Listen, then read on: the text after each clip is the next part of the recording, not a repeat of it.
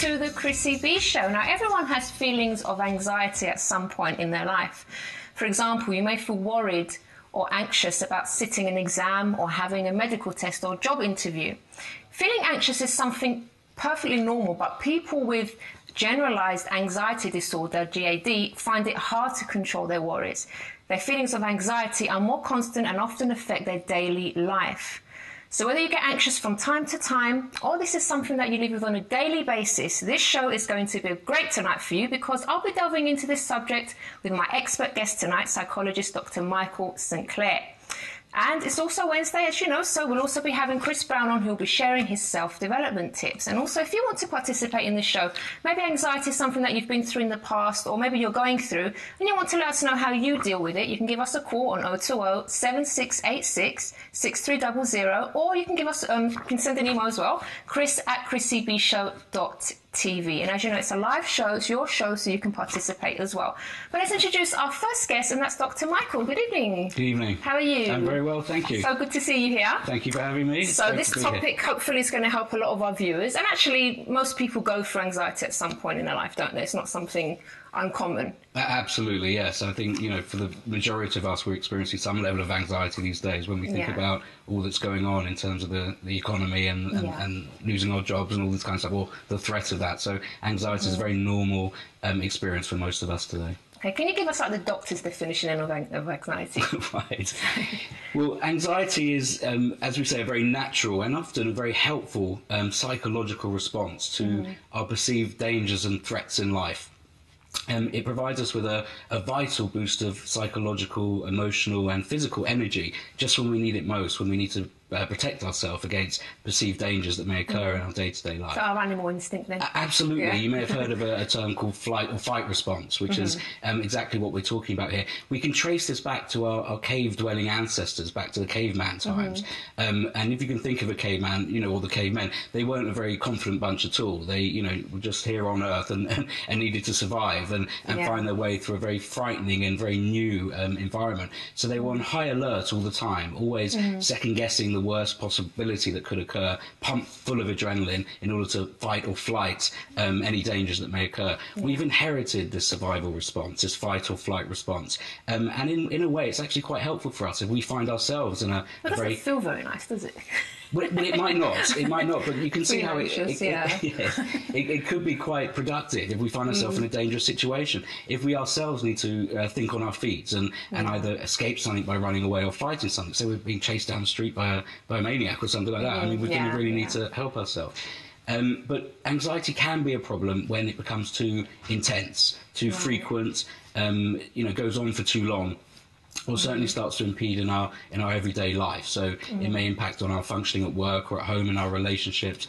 People who are anxious may, you know, use alcohol or drugs to quell those feelings of anxiety, to try and get rid of them. And of course that can lead to physical and more psychological problems. Okay. Who would you say would be more prone to anxiety? Is there sort of a certain type of person or something that they've been through? Or male or female? What do you think?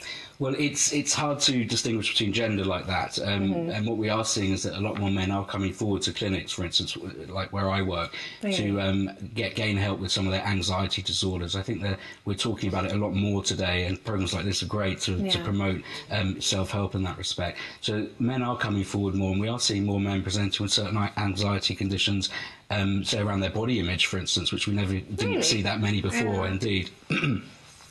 But I think, you know, generally we're all experience some level of anxiety. As I said, there's a lot of pressure for us to perform these days at certain levels. We've got our BlackBerries and our iPhones, and there's a constant demand to always, you know, be there, be present, to respond to emails, our social networking sites and so forth. So there's a constant sort of anxiety all the time to respond to things, to the demands that are placed on us.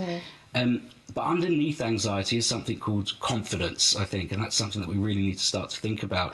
And the symptoms of anxiety, the things that we experience that maybe we'll come to talk about, you know, are the things that people realise that they have a problem if it becomes too excessive. But that's not the real problem. The real problem is the underlying level of underconfidence that people may experience.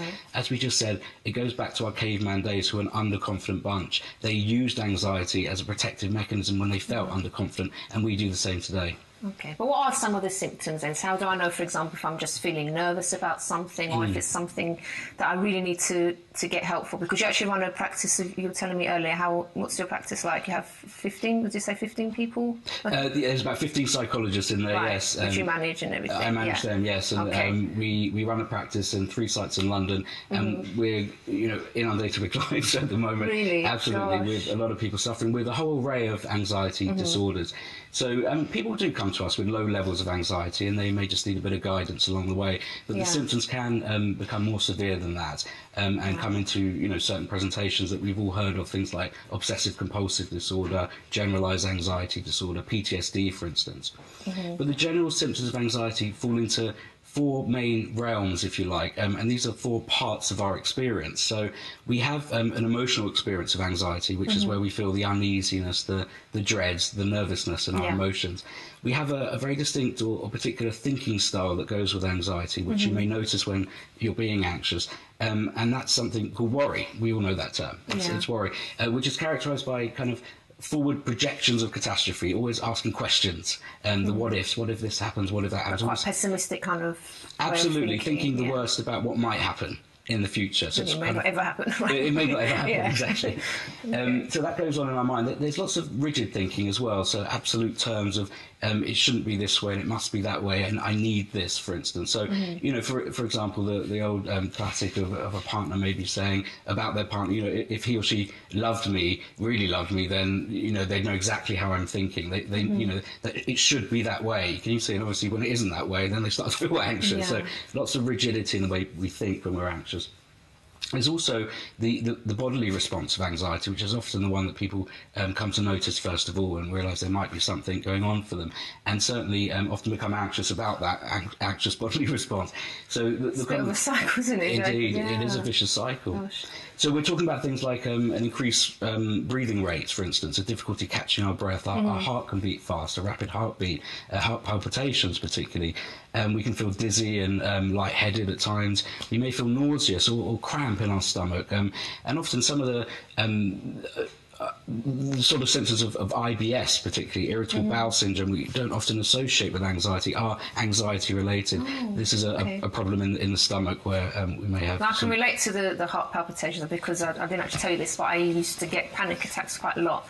About 15 years ago, I had it for like about 7 years. It came like with depression, panic attacks, and I just remember like the way you're describing, just feeling very anxious out of nowhere. It would just come on, like I wasn't expecting it. It would just start to happen, and my heart would beat very fast. I'd get very hot, and I would have to make sure I got indoors as soon as possible, because I knew then I'd start to shake and I'd even scream because I was so terrified what I went through. And it was such an awful thing to go through.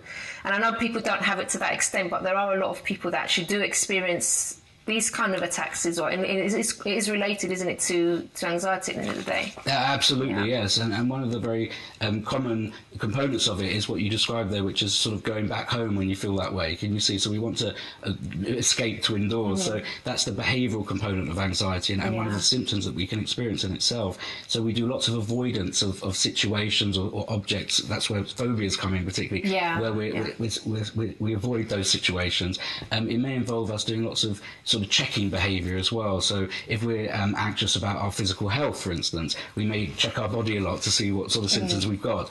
We're reassurance seeking, asking people, for reassurance about certain things when we're anxious as well. That may also look like us going onto the internet or Google to search up symptoms that we may or may not have. So we call it. I'm laughing because there's a friend of mine that does that a lot. She's always thinking that there's something wrong, and she'll go on the internet and start searching for things.